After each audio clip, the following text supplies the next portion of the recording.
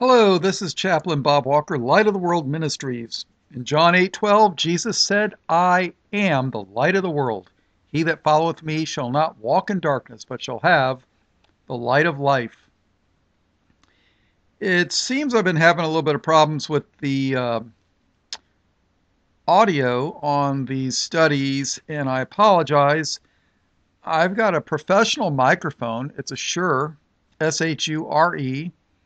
It's it's a professional microphone. It's what the studio performers use as a backup. I don't have the $500 one. I got the $200 one. Some of the mics are, you can spend thousands of dollars if you really want to, but this is a voice mic. And then I have a computer that I use for Microsoft Sound Recorder. And then I have a super fast computer that I use to process it, to turn the audio into a video to be able to put it on YouTube. So I don't know if it's my one computer that is recording, the computer that's processing, or maybe it's YouTube itself that's not uploading it properly. I don't know. So if there's a problem, please let me know. I have no idea sometimes, what's uh, going on. I've been having problems with spyware and everything else. And I mean, I'm not a dummy when it comes to this stuff. I got antivirus, anti-spyware, and it's just, I'm a target. So, all right. So this is going to be, I guess, part 11 of Day of the Lord versus Day of Christ. We're still on chapter 2 of the book of Joel. This is part C.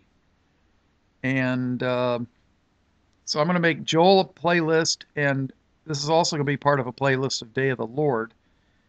And I'm going to try to, let's get done with Joel chapter 2. I know a lot of this, it seems like I'm going over the same material. Bear with me. Uh, it's, we're trying to get everybody primed for what is coming. It's amazing. Now, I am not a white supremacist. I'm white, but we're supposed to be the servants of the Most High God and of His only begotten Son, Jesus, who is the Christ. If you don't want to know what Jesus looks like, I suggest you read Revelation chapter 1. I'll tell you exactly what give you a fair description of what he looked like. But that little thing that happened in Charlottesville, just so you know, they had the kosher-owned press vilified them as a bunch of Nazis. Of course, what else are they going to do? But also, the mayor is Jewish. Why does that not surprise me? And the police chief is black. So even though they had a permit for an assembly, they were denied any speakers to speak. And then our president comes out and says, well, there's fault on both sides. Well, they had a permit. They're not even permitted to speak. Jewish mayor and a black police chief decided permit or no permit, peaceful assembly, nope, not going to happen. Seems like every day the more and more of our so-called rights are gone. It won't be until the Christians are being killed for their faith, until they start waking up to who they are. And they've been the 501c3 tax-exempt businesses that are masquerading as churches with church in the name. I mean, just because you got a company called Federal Express, that doesn't mean they're part of the federal government. They're not part of the federal government.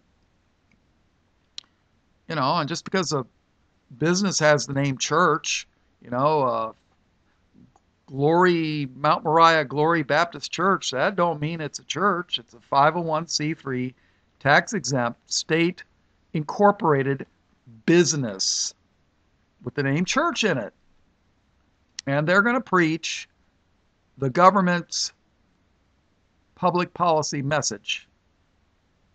If the government says that sodomites can get married, the church isn't going to say a word.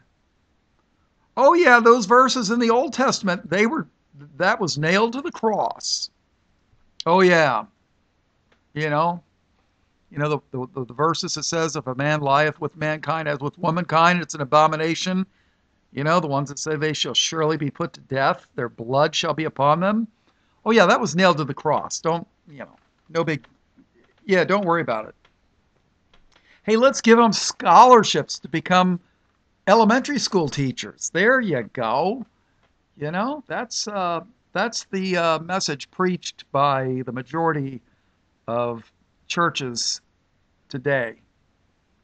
So, and I tell you what, people, it's going to be the denominational churches, their members, that are going to be our enemies in the end times. They're going to be the ones that turn us in. They're going to be the ones that do this. They're going to be the ones that say, well, Jesus supposedly he taught us about the pre-trib rapture and it didn't happen. So he's a false prophet. And they're going to follow the beast and the false prophet, the majority of which God always has his remnant. There's even going to be 7 or 8,000 Jews in Jerusalem that get saved according to the book of Revelation. Well, maybe they're going to be Jews. They might be Palestinians. I don't know. It says, I forget if it's 7 or 8,000. It says that give glory to God during the tribulation. So I'm assuming they get saved. But, all right, well, I've been jabbering for over 7 minutes, and I haven't even started. We're going to skip around a little bit since we've already read Joel chapter 2, and so let's get started here. In verse 3, a fire, now it's talking about an army. Now, during the time of the Jeremiah, the Babylonians came in and were a physical army that did this. Well, guess what? In the end times, there's going to be a spiritual army that does exactly this. A fire devoureth before them, and behind them a flame burneth. The land is as the Garden of Eden before them, and behind them a desolate wilderness, yea, and nothing shall escape them. The appearance of them is as the appearance of horses, and as horsemen, so shall they run. Like the noise of chariots on the tops of mountains shall they leap. Like the noise of a flame of fire that devoureth the stubble, as a strong people set in battle array. Now let's face it, people. The earth's going to be burned with fire. I know I've hit this before in the other studies, but the flood of Noah, it was water. Next time it's going to be fire. In Psalms 104 verse 4 it says, who maketh his angels spirits and his ministers a flaming fire. In 2 Thessalonians chapter 1, let's take a look.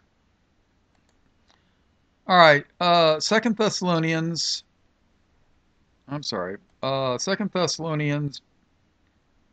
chapter 1 and verse 6. Seeing it is a righteous thing with God to recompense, that's payback, that's repayment. Seeing it is a righteous thing with God to recompense tribulation, that's trouble, seeing it as a righteous thing with God to recompense tribulation to them that trouble you. Oh, yeah. We're going to have trouble in this life. We were promised trouble in this life. I don't know where these people think they're pre-trib rapture and they're not going to have to do any suffering. I mean, read the book of Acts. If you don't think God's people suffer, read the book of Job sometime, you know? Verse 7, and to you who are troubled, rest with us. When the Lord Jesus shall be revealed from heaven with his mighty angels, not a bunch of weak, limp-wristed, transgendered, whatever, pink Antifa army or whatever. No.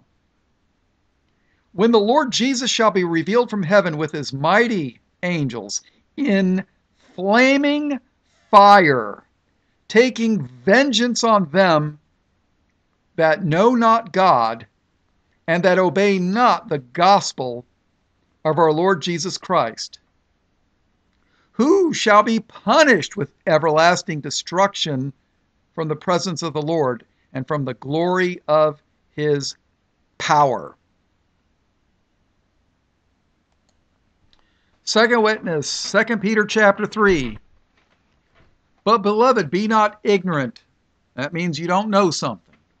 Be not ignorant of this one thing, that one day is with the Lord as 1,000 years, and 1,000 years as one day. Do you know the Sabbath was the seventh day, right? So the Bible says, 6 days of work, seven days to rest, and basically reflect upon the Lord. That's basically what you were supposed to do under the old covenant. And I don't think it's a bad thing to do under the new covenant. So, it's not essential for salvation. But according to all these scholars and calculations that I've come up with, the earth is approximately 6,000 years old. Could it be that the millennium, the 1,000-year reign of Christ, will be the Sabbath, the Lord's Sabbath? Days as 1,000 years and 1,000 years as a day. 6,000 years, it's like the sixth day, right? Seventh day will be the Sabbath. That's when, isn't Satan bound for 1,000 years? All right, take a look in Revelation chapter 20, verse 1, 2, and 3. Now, Revelation 20, that's the end. 20, 21, 22, that is, that's it. Revelation's only got 22 chapters. And if you want to know what my doctrine is, take a look from Genesis 1:1 to Revelation chapter 22. And I saw an angel come down from heaven, having the key of the bottomless pit and a great chain in his hand. I'll bet you that's Michael. And no, Michael is not Jesus. That's what the Jehovah's Witnesses teach. Having the key of the bottomless pit and a great chain in his hand, and he laid hold on the dragon, that old serpent, which is the devil and Satan. I've had people tell me the devil and Satan is two different beings. Wrong. That's not what the Bible teaches.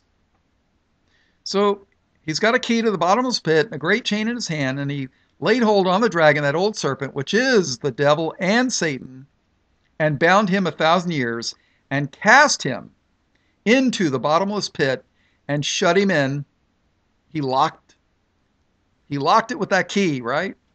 And shut him up and set a seal upon him, that he should deceive the nations no more till the 1,000 years should be fulfilled. So there's going to be 1,000 years of rest. The Sabbath? I don't know. That's kind of my theory. And after that, he must be loosed a little season. That's a whole nother Bible study that I did. So, all right. Back to 2 Peter chapter 3. But beloved, be not ignorant of this one thing, that one day is with the Lord as 1,000 years, and 1,000 years as one day.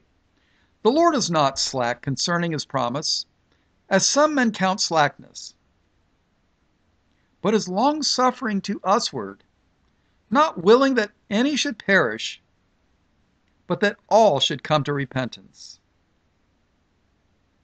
But the day of the Lord will come as a thief in the night. And my opinion is this is for the unbelievers, it's going to come as a thief in the night. I don't think the believers, to us, it's not going to be like a thief in the night. We're going to be looking for the signs of his coming. Read Matthew 24. I've got an entire Bible study playlist on Matthew 24. We're going to see signs and wonders in the skies and in the heavens. We're going to know. I mean, the sun's going to get dark. The moon's going to withdraw her light. It's going to be turned to blood. Stars are going to fall from the sky. I mean, that's not going to be we're going to be looking up going, it's almost time if we're still alive. A lot of you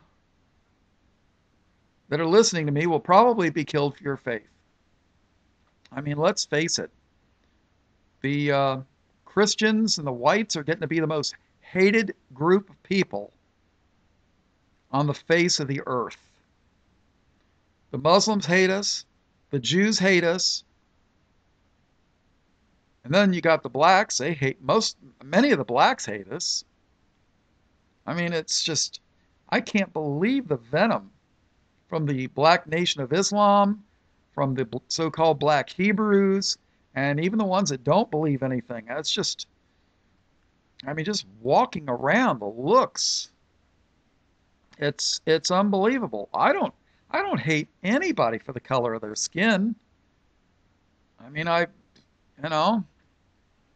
one time I was had an auto accident, and I was laying on the side of the road, and well, actually, I was laying out in the middle of the road, and a black nurse stopped and held my hand and blocked traffic and waited with me until the ambulance came. I hate her because she's black? No, but I just, what can I tell you?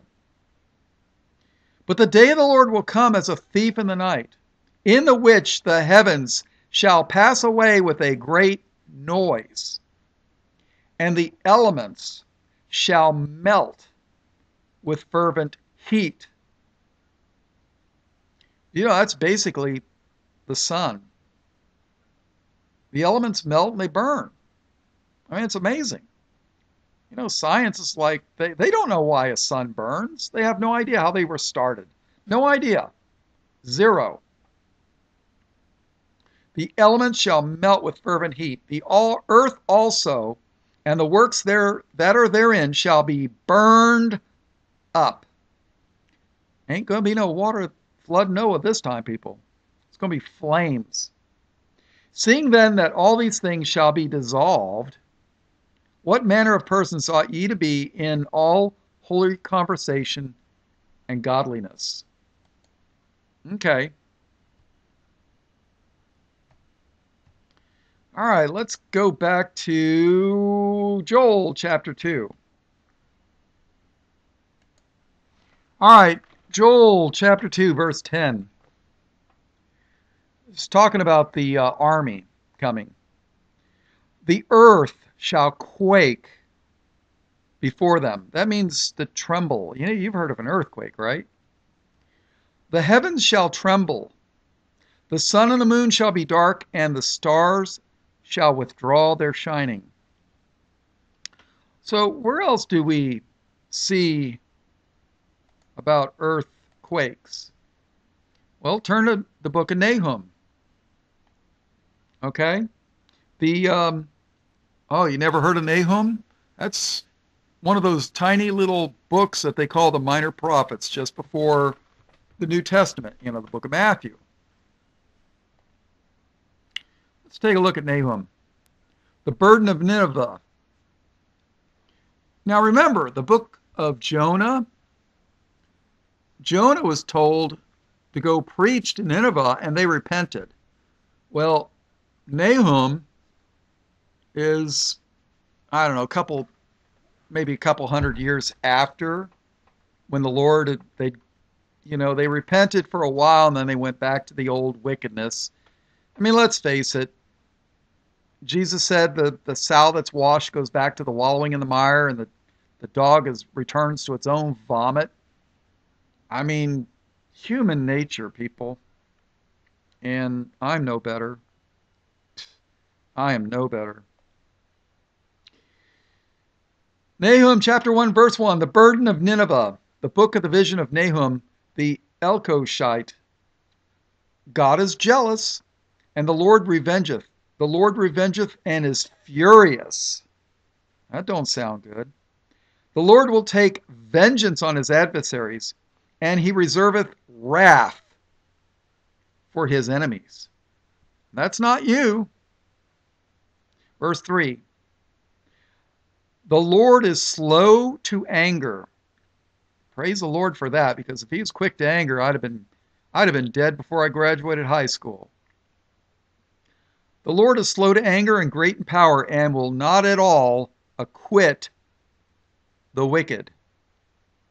The Lord hath his way in the whirlwind. What's a whirlwind?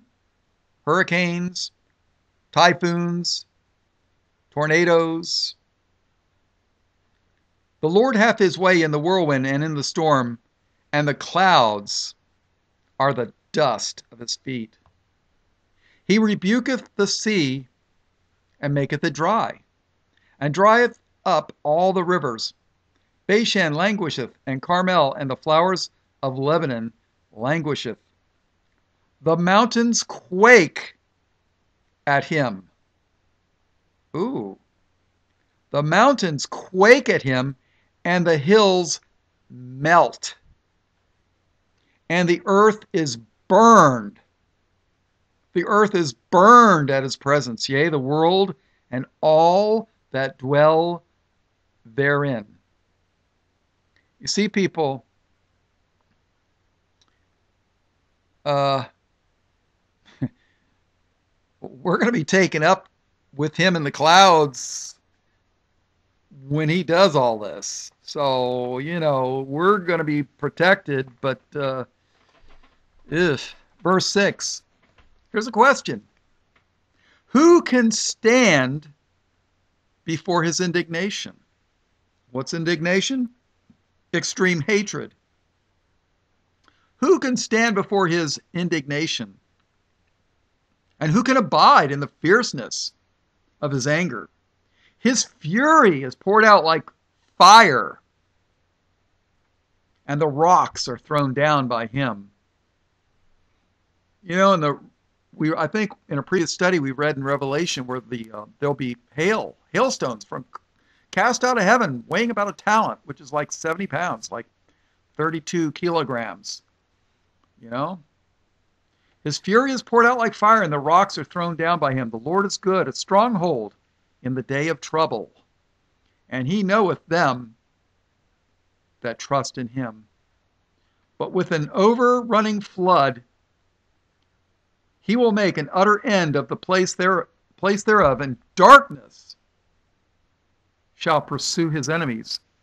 What do ye imagine against the Lord? He will make an utter end. Affliction shall not rise up the second time. For while they be folded together as thorns, and while they are drunken as drunkards, they shall be devoured as stubble fully dry. You know what you do with dry stubble? You burn it. There is one come out of thee that imagineth evil against the Lord, a wicked counselor. Thus saith the Lord, though they be quiet, and likewise many, yet thus shall they be cut down, when he shall pass through. Though I have afflicted thee, I will afflict thee no more. For now I will break his yoke from off thee, and will burst thy bonds in sunder. And the Lord hath given a commandment concerning thee, that no more of thy name be sown. Out of the house of thy gods will I cut off the graven image and the molten image. I will make thy grave, for thou art vile. Behold, upon the mountains the feet of him that bringeth good tidings, that publisheth peace. O Judah, keep thy solemn feasts, perform thy vows, for the wicked shall no more pass through thee. He is utterly cut off. All right, Joel chapter 2, verse 11. Well, let's go read 10 again. The earth shall quake before them, the heavens shall tremble, the sun and the moon shall be dark, and the stars shall withdraw their shining. You can read Matthew 24, and you can read Revelation. Well, in the previous studies, I covered this pretty thoroughly, so I don't think I should cover it again. Verse 11. And the Lord shall utter his voice before his army, for his camp is very great. Yeah, he's got mighty angels, right?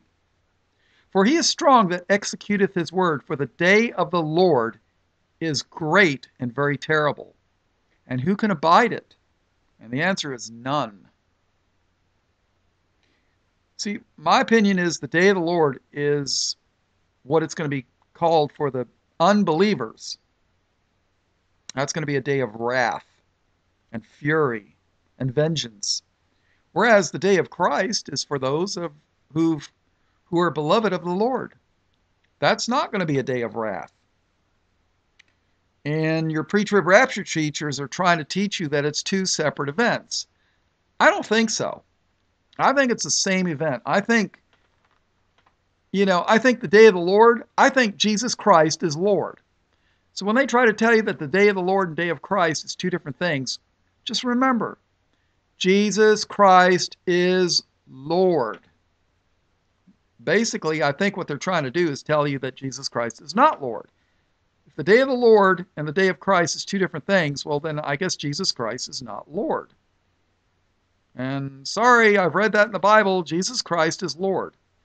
One day every knee is going to bow and confess Jesus Christ is Lord. In Philippians 2:10, we read that at the name of Jesus, every knee should bow, of things in heaven and things in earth and things under the earth. Romans 14:11, as it is written, as I live, saith the Lord, every knee shall bow to me, and every tongue shall confess to God. All right, let's go back to Joel chapter 2, verse 12. Therefore also now saith the Lord, turn ye even to me, with all your heart, and with fasting, and with weeping, and with mourning, and rend your heart. People used to tear their clothing as a sign of humility.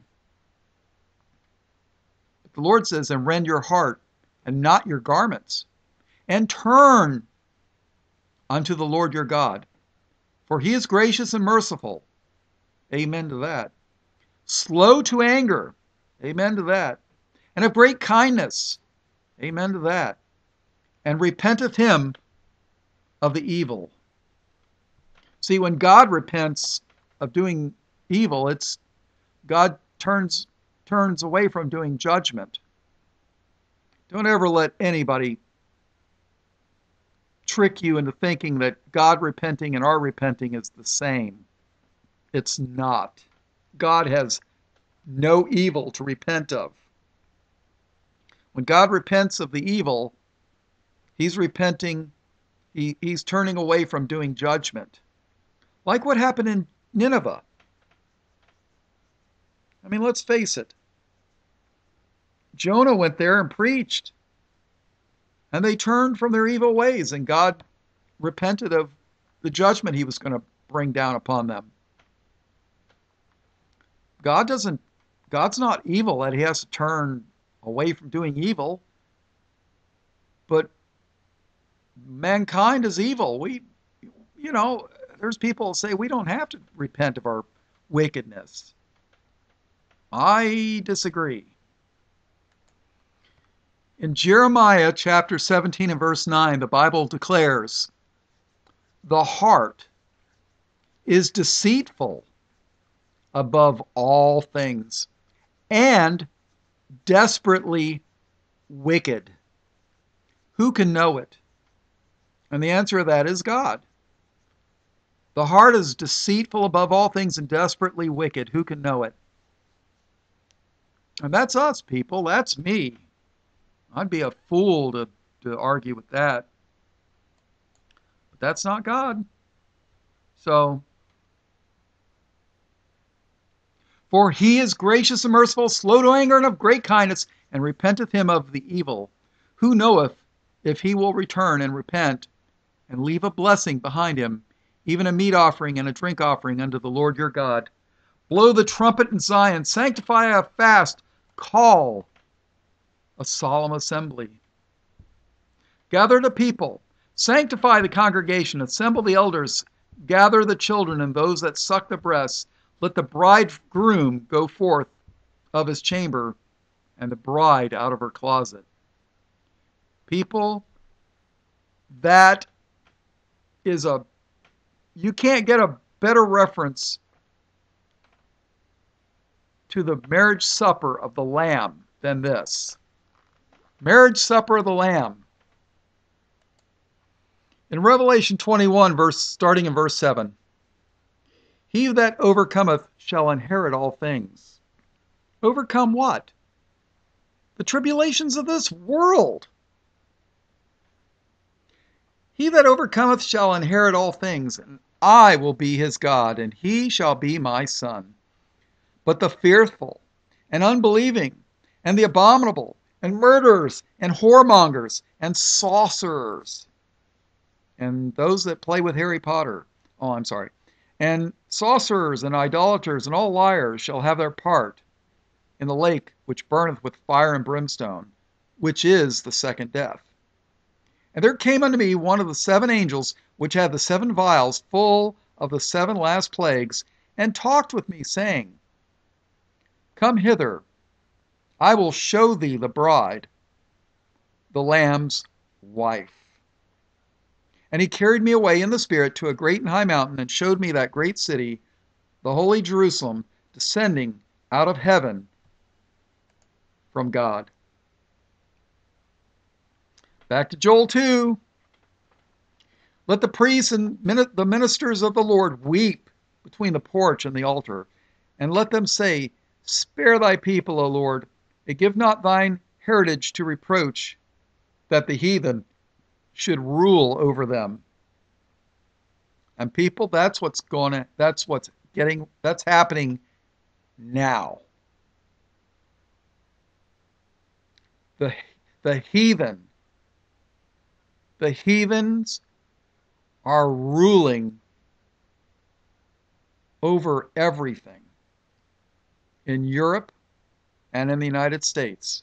The heathen, those that do not know Christ.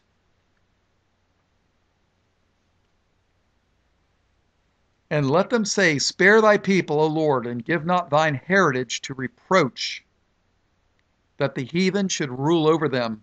Wherefore should they say among the people, Where is their God? I get these so-called atheists, which I know who they are. They're not atheists. They're satanic infiltrators. And they're always mocking, saying, well, they're still waiting for Jesus. It's been a couple thousand years and they're still waiting. Well, one day he's going to come. Verse 18. Then will the Lord be jealous for his land and pity his people. Yea, the Lord will answer and say unto his people, Behold, I send you corn and wine and oil, and ye shall be satisfied therewith, and I will no more make you a reproach among the heathen. But I will remove far off from you the northern army, and will drive him into a land barren and desolate, with his face toward the east sea, and his hinder part toward the utmost sea, and his stink shall come up, and his ill savor shall come up, because he hath done great things. Fear not, O land, be glad and rejoice, for the Lord will do great things. Be not afraid, ye beasts of the field, for the pasture of the wilderness do spring, for the tree beareth her fruit. The fig tree and the vine do yield their strength. I just did another Bible study on the fig tree and the vine. The fig tree was Judah and the vine was Israel, of which Judah was only one tribe out of 12. Check the playlist. Verse 23, Be glad then, ye children of Zion, and rejoice in the Lord your God, for he hath given you the former rain moderately, and he will cause to come down for you the rain, the former rain and the latter rain in the first month. And the floor shall be full of wheat, and the fat shall overflow with wine and oil. And I will restore to you the years that the locust hath eaten, the cankerworm, and the caterpillar, and the palmer worm, my great army, which I sent among you. And ye shall eat in plenty and be satisfied, and praise the name of the Lord your God. And that's Jesus, people. That hath dealt wondrously with you, and my people shall never be ashamed. You know, I've never known a true Christian that's ever been ashamed. And ye shall know that I am in the midst of Israel, and that I am the Lord your God, and none else, and my people shall never be ashamed. And it shall come to pass afterward. Now we're getting to the good stuff. And it shall come to pass afterward that I will pour out my spirit upon all flesh. And your sons and your daughters shall prophesy, your old men shall dream dreams, your young men shall see visions. And also upon the servants and upon the handmaids in those days will I pour out my spirit. Ooh, when did this happen? Well, let's take a look. Jesus gave a warning in Matthew chapter 10 and verse 18. He warned, And ye shall be brought before governors and kings for my sake, for a testimony against them and the Gentiles. And when they deliver you up, take no thought how or what ye shall speak, for it shall be given you in that same hour what ye shall speak. For it is not ye that speak, but the Spirit of your Father which speaketh in you. And then it warns, And the brother shall deliver up the brother to death, and the father the child, and the children shall rise up against their parents, and cause them to be put to death. This is what I was warning about a little earlier. It's the church people that pray the true believers. It is. Trust me.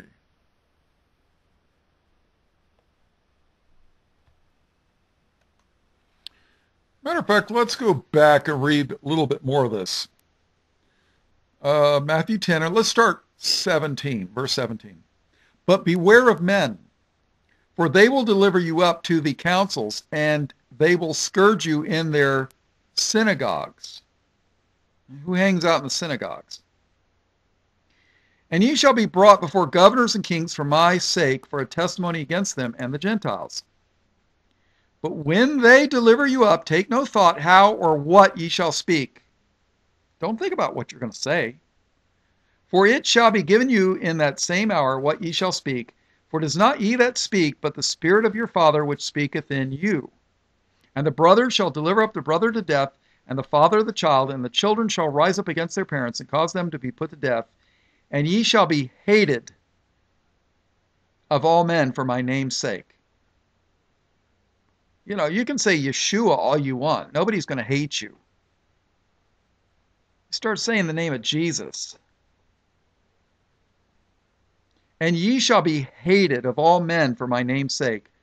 But he that endureth to the end shall be saved.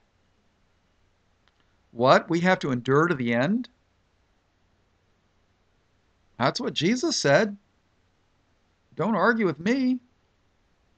But when they persecute you in this city, flee ye into another. For verily I say unto you, ye shall not have gone over the cities of Israel till the Son of Man be come. Wow.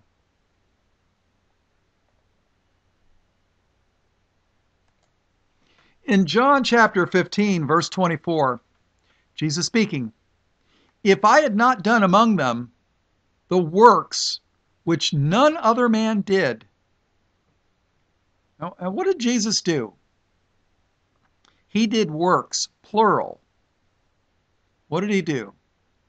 He healed the sick, made the blind to see, healed the lame, made the dumb to speak, the deaf to hear, raised the dead back to life. If I had not done among them the works which none other man did, they had not had sin.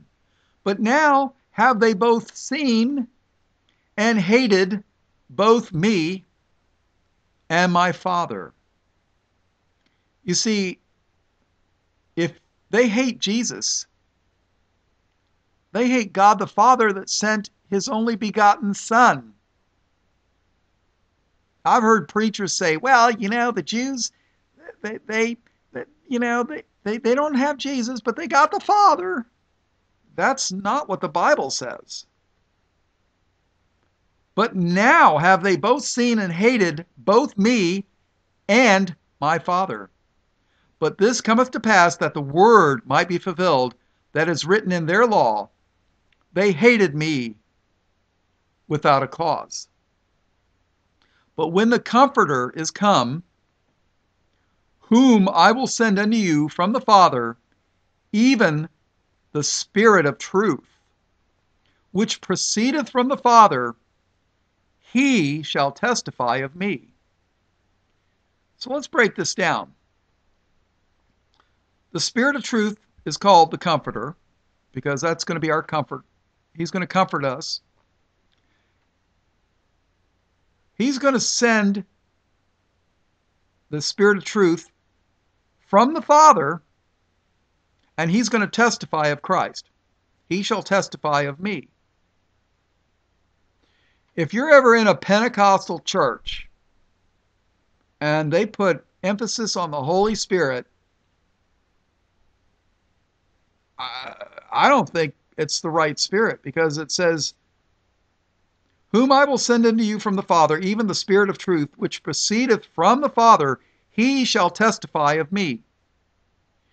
If they have a spirit, it doesn't testify of Jesus, look out. Verse 27, and ye also shall bear witness, because ye have been with me from the beginning. All right, let's go to Acts chapter 2. Let's take a look at the Pentecost. I know some of this overlaps, but we'll see. Verse 1. Acts chapter 2, verse 1. And when the day of Pentecost was fully come, they were all with one accord in one place. And suddenly there came a sound from heaven as of a rushing mighty wind. And that's interesting. The Greek word for wind is pneuma, and it's also the same word for spirit. It's where they get the word pneumatic, like pneumatic tools, air tools. And suddenly there came a sound from heaven as of a rushing mighty wind, and it filled all the house where they were sitting. And there appeared unto them cloven tongues like as of fire, and it sat upon each of them. And they were all filled with the Holy Ghost, and began to speak with other tongues as the Spirit gave them utterance. Wow. So you could keep reading this, and they were not speaking gibberish. They were speaking to people in their own language. All right, let's skip down to 17. And it shall come to pass in the last days, saith God, I will pour out my spirit upon all flesh, and your sons and your daughters shall prophesy, and your young men shall see visions, and your young men shall dream dreams. And on my servants and on my handmaids I will pour out in those days of my spirit, and they shall prophesy. And I will show wonders in heaven above, and signs in the earth beneath, blood and fire and vapor of smoke. The sun shall be turned into darkness, and the moon into blood before that great and notable day of the Lord come. And it shall come to pass that whosoever shall call on the name of the Lord shall be saved. Ye men of Israel, oh, I love this. Ye men of Israel, hear these words. Yeshua HaMashiach? No. Hear these words. Jesus of Nazareth, a man approved of God among you by miracles and wonders and signs, which God did by him in the midst of you, as ye yourselves also know, him being delivered by the determinate counsel and foreknowledge of God, ye have taken, and by wicked hands have crucified and slain, whom God hath raised up, having loosed the pains of death, because it was not possible that he should be holden of it. For David speaketh concerning him, I foresaw the Lord always before my face, for he is on my right hand, that I should not be moved. Therefore did my heart rejoice, and my tongue was glad. Moreover also my flesh shall rest in hope, because thou wilt not leave my soul in hell. Check out my Abraham's Bosom Bible study, and you will understand what he's talking about here. David went to hell. Yes, he went to Abraham's bosom. And Christ did too, for 3 days and 3 nights, and he preached him and took him up into glory. Oh yeah. Because thou wilt not leave my soul in hell, neither wilt thou suffer thine Holy One to see corruption.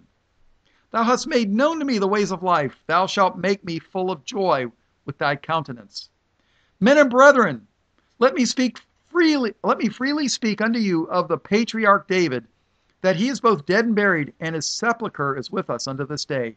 Therefore, being a prophet, and knowing that God hath sworn with an oath to him, that of the fruit of his loins, according to the flesh, he would raise up Christ to sit on his throne. He, seeing this before, spake of the resurrection of Christ, that his soul was not left in hell, neither his flesh did see corruption. This Jesus hath God raised up, whereof we all are witnesses.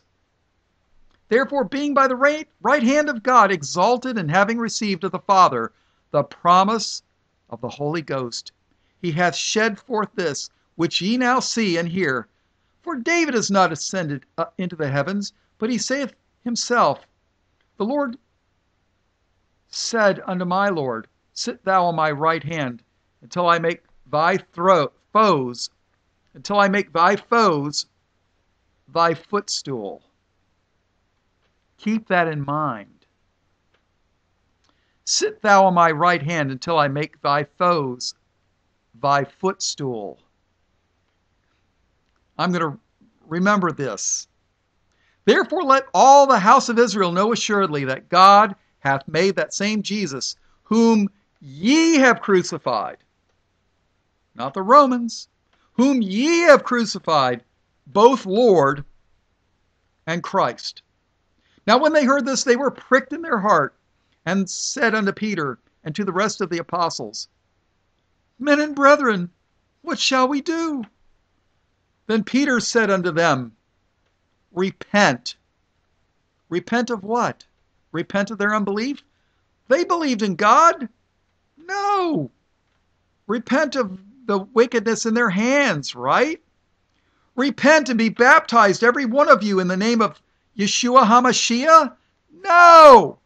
And be baptized, every one of you, in the name of Jesus Christ for the remission of sins, and ye shall receive the gift of the Holy Ghost. For the promise is unto you and to your children and to all that are afar off, even as many as the Lord our God shall call. And with many other words did he testify and exhort, saying, Save yourselves from this untoward generation. Then they that gladly received his word were baptized, and the same day there were added unto them about 3,000 souls. Amen to that. And they continued steadfastly in the apostles' doctrine and fellowship and in breaking of bread and prayers. And fear came upon every soul, and many wonders and signs were done by the apostles. And all that believed were together and had all things common. Wow. And sold their possessions and goods and parted them to all men as every man had need. And they, continuing daily with one accord in the temple and breaking bread from house to house, did eat their meat with gladness and singleness of heart, praising God and having favor with all the people. And the Lord added to the church daily such as should be saved. Wow. So, what about they're going to make our footstool? What's up with that? Let's check something out here. All right, let's go to Revelation chapter 3 and starting in verse 7. And to the angel of the church in Philadelphia. Phileo was a Greek word. It meant love. There's two different words for love, phileo and agape. And people will try to tell you they're different types of love. I don't know. I did a Bible study on it a long time ago. I mean, you're talking probably almost 20 years ago. And I compared them, and I couldn't tell the difference, judging from the context. So just remember, phileo means love. And to the angel of the church in Philadelphia write, These things saith he that is holy, he that is true, he that hath the key of David. Didn't we read about the key to the bottomless pit? Is that the key of David? I don't know. He that hath the key of David, he that openeth and no man shutteth, and shutteth and no man openeth. I know thy works. Behold, I have set before thee an open door. Yeah. Didn't Christ say he stands at the door and knocks? Oh, yeah. I have set before thee an open door, and no man can shut it. For thou hast a little strength, and hast kept my word, and hast not denied my name. I wonder how many Christians are going to deny the name of Christ when they realize that they're going to have to die for their faith. Revelation 3 and verse 9. Behold, I will make them of the synagogue of Satan, which say they are Jews and are not, but do lie. Behold, I will make them to come and worship before thy feet, and to know that I have loved thee. Wait a minute, I thought God, the Jews were God's chosen people and he loved them. No. Well, not all of them, but behold, I will make them of the synagogue of Satan, which say they are Jews and are not, but do lie. Behold, I will make them to come and worship before thy feet, and to know that I have loved thee. Because thou hast kept the word of my patience, I also will keep thee from the hour of temptation, that shall come upon all the world, to try them that dwell upon the earth. Behold, I come quickly. Hold that fast which thou hast, that no man take thy crown. Him that overcometh will I make a pillar in the temple of my God, and he shall go no more out. And I will write upon him the name of my God, and the name of the city of my God, which is New Jerusalem, which cometh down out of heaven from my God, and I will write upon him my new name. He that hath an ear, let him hear what the Spirit saith unto the churches. The footstool. That makes sense. Worship before our feet. The book of Romans, chapter 8, and verse 1.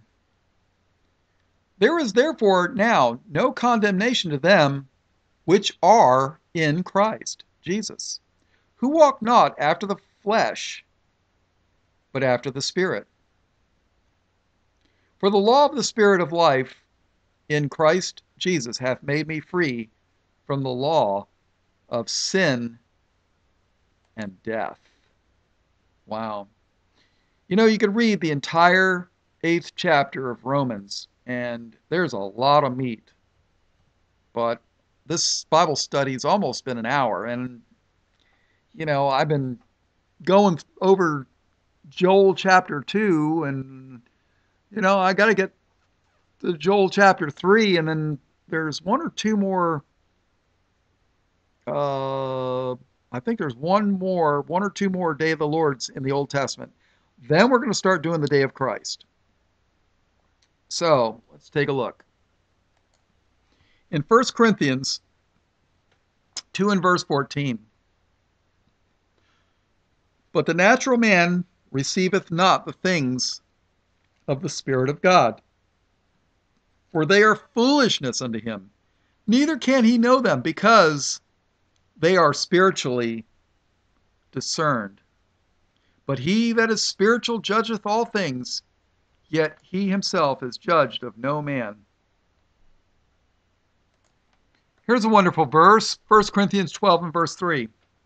Wherefore I give you to understand that no man speaking by the Spirit of God calleth Jesus accursed, and that no man can say that Jesus is the Lord, but by the Holy Ghost. In the book of Galatians chapter 5, starting in verse 16, this I say then, walk in the Spirit, and ye shall not fulfill the lust of the flesh. For the flesh lusteth against the Spirit, and the Spirit against the flesh, and these are contrary the one to the other, so that ye cannot do the things that ye would. But if ye be led of the Spirit, ye are not under the law. Now the works of the flesh are manifest, which are these: adultery, fornication, uncleanness, lasciviousness, idolatry, witchcraft, hatred, variance, emulations, wrath, strife, seditions, heresies, envyings, murders, drunkenness, and revellings, and such like, of the which I tell you before, as I have told you in times past, that they which do such things shall not inherit the kingdom of God. But the fruit of the Spirit is love, joy, peace, long-suffering, gentleness, goodness, faith, meekness, temperance. Against such there is no law. I wish the Hebrew roots people would read this, but they don't believe this. They don't believe Paul. The Torah keepers don't believe Paul. You will find the Hebrew roots people and the Torah keepers, many of them will tell you Paul is a false apostle. Because but the fruit of the Spirit is love, joy, peace, long-suffering, gentleness, goodness, faith, meekness, temperance. Against such there is no Torah, no law. And they that are Christ have crucified the flesh with the affections and lusts. If we live in the Spirit, let us also walk in the Spirit. Let us not be desirous of vainglory, provoking one another, envying one another. In Ephesians 4 and verse 30, we read, and grieve not the Holy Spirit of God, whereby ye are sealed unto the day of redemption. And I believe that this is one of the major points that those that believe in eternal security want to nail home. And I believe in eternal security, but, Jesus said you had to be born again of the Spirit. He told Nicodemus, you had to be born again. There's a whole bunch of people in churches that just say a 30-second sinner's prayer And then they'll tell these people that they're saved, eternal security, and I don't even think they're born again. Most of them, but that's not up to me. That's just my opinion. I'm not the one that makes, the decision. But what can I tell you? All right. Now in 1 Timothy chapter 4, verse 1, now the Spirit speaketh expressly. What Spirit? The Holy Spirit. Now the Spirit speaketh expressly that in the latter times some shall depart from the faith, giving heed to seducing spirits and doctrines of devils, speaking lies and hypocrisy, having their conscience seared with a hot iron. When God sears your conscience with a hot iron, you're done. You can stand before a congregation and preach all you want. You're done. You're going to hell. You're become a son of perdition. Now the Spirit speaketh expressly that in the latter times some shall depart from the faith, giving heed to seducing spirits and doctrines of the devil, speaking lies and hypocrisy, having their conscience seared with a hot iron, forbidding to marry. That's going to be in the latter times, forbidding to marry. Do you know, the Vatican forbids its priesthood to marry.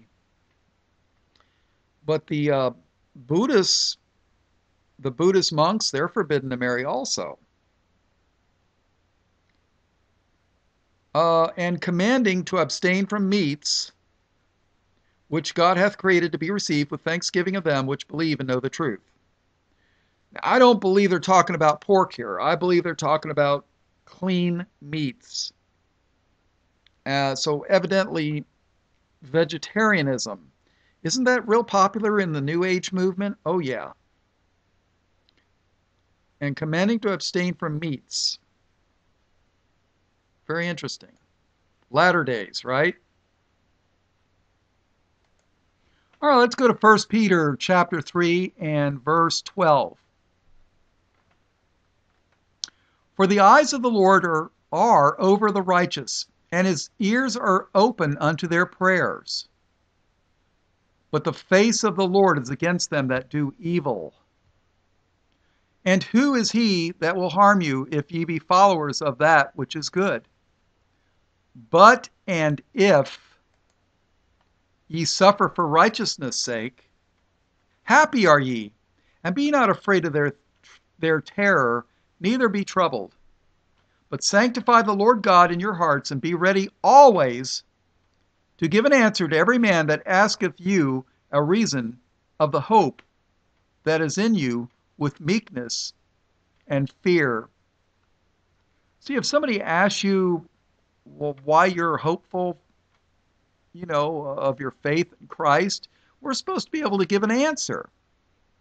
Now, I'm not talking about casting pearls before swine, or, the Bible says a heretic after the first and second admonition reject.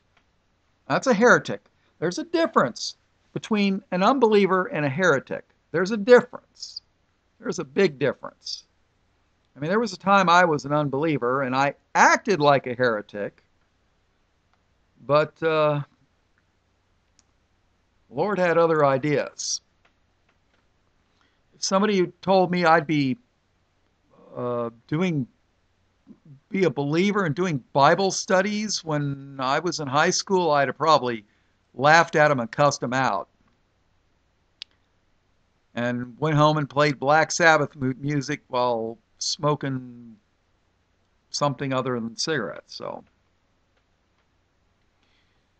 But sanctify the Lord God in your hearts, and be ready always to give an answer to every man that asketh you a reason of the hope that is in you with meekness and fear, having a good conscience, that whereas they speak evil of you as of evildoers, that they they may be ashamed that falsely accuse your good conversation in Christ. For it is better, if the will of God be so, that ye suffer for well-doing than for evil-doing. Well, yeah. For Christ also hath once suffered for sins, the just for the unjust, that he might bring us to God, being put to death in the flesh, but quickened by the Spirit. Listen carefully. By which also he went, who? Christ, by which also he went and preached unto the spirits in prison. You see, Christ went to Abraham's bosom, hell, prison. He went there and preached.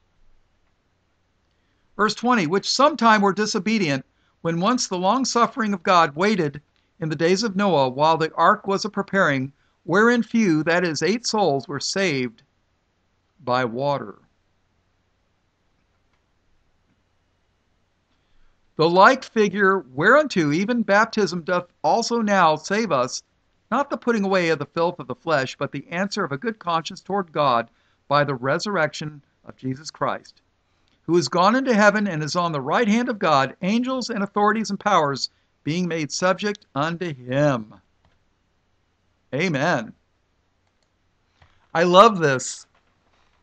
There's a guy running around on my Google Plus page. Yeah, I've got a Google Plus page. And he was trying to tell everybody that what the Trinity or whatever is wrong. Well, you know, Trinity is not a Bible word, but Godhead is. And the angel said, Holy, holy, holy, Lord God Almighty. Why would the angel say that 3 times? Holy, holy, holy. Well, Father, Son, Holy Ghost, Holy Spirit. You know, man has a body, a soul, and a spirit, and man was made in God's image, right? So, and then they say, well, you know, Father's Son and the Holy Ghost. No, that's 3 gods. Well, they just don't understand, or maybe they're deceivers. I don't know. In Revelation chapter 22, verse 17, listen to this. And the Spirit and the bride say, Come. And let him that heareth say, Come. And let him that is athirst come. And whosoever will, let him take the water of life freely. The Spirit and the bride. Wow. All right, well, this is, let's see, part 11 of the Day of the Lord. It's part C of Joel, chapter 2. We're going to be doing Joel chapter 3, and then we got one other thing on the Day of the Lord in the Old Testament. I think it's one more. And then we're going to go to the New Testament and do the Day of Christ. So, please keep me in mind. I know we've gone over a lot of the same stuff, but you know what? We need to know this for the latter days. I don't know if I'm going to live to see the end times. I don't know it. People for thousands of years, a couple thousand years, have been thinking, oh, it's the end times, it's the end times, it's the end times. I'll tell you what, people, from the time I was I used to go to a Baptist church when I was in junior high school, middle school. What was it, 8th grade? 8th grade. And I believed. And I guess I didn't believe strong enough. You know, I saw hypocrisy in the church. And of course, I was a rebellious kid that wanted to do his own thing and didn't want God and his knowledge. And hey, I want to do what I want to do. And, you know, and I saw the hypocrisy in the church. So I fell away. But I tell you what, the America that I knew back then in the 60s and what it is today, I can't believe the changes I have seen in my lifetime. I mean, it's just amazing. I mean, the wickedness. I mean, when I was a little kid, we did. I in 1960, I was arguing. Well, I don't know about arguing, but I was having a discussion with a guy at work and told him that the crime has just gone crazy, you know. And he's like, no, no, no, no, it's not. It's just, we've got more television coverage and media and internet. I go, no, no, no, no, no. There's a lot more crime now. So he got on his smartphone and he goes, he says, well, let's check it out. And I says, well, all right. And he's like, well, let's check out how many murders there were. And he checked it out. I think it was in 1960. There was less than 1,000 murders in the entire United States, from coast to coast. Less than 1,000 in the entire United States. Do you know that in Chicago alone, Chicago's the third largest city in the United States. Third. There was 762 murders in Chicago alone last year. That's not New York. That's not LA. Just Chicago. Between Chicago and Baltimore, they had more murders than the entire United States in 1960. And when he got done looking all this stuff up, he goes, "Wow, Bob, you're right. I didn't believe it." And he goes, "Must be all those because people have easy access to guns." I'm like, "No, no, no, no, no, no, no, no. That's not true." Back in 1960, I could have been a 10-year-old, 12-year-old kid. And if I'd have had $25, I could have sent a money order to Sears and they would have mailed a .22 rifle to my house. Mailed it to my house. No background check. No gun store. Just mail a check to Sears in their catalog and they would mail a gun to your house. And that all changed after the Kennedy assassination. Then they said, "Oh, you got to fill out paperwork, and we got to run a background check, and we got to do this, and we got to do that before you can buy a gun." Back in the day, you didn't. You just send them a check. They mail you a gun through the mail. Things have changed, people. Things have changed. When I was in high school in 71, 72, somewhere around there. There was a kid that had a pickup truck and he had a shotgun. And the principal walked by and saw the shotgun in the window. What did the principal do? Did he call the SWAT team? No. Me and my buddies were standing by the truck. He walks up and he goes, "That's a nice shotgun. What is that?" And he takes it out and he hands it to him, and he's looking at it and he's like, "Wow, this is nice." He checked it, made sure it wasn't loaded. But he's like, "Yeah, this is nice." And he hands it back to him. Things have changed, people. Things have changed. America's not the same anymore. Leave it to Beaver and Sheriff Mayberry, RFD, and all that stuff. That's out the window. Judgment's coming, people. Judgment. When you got sodomites getting married and abortions by the millions, look out. Pray, people. Pray, people.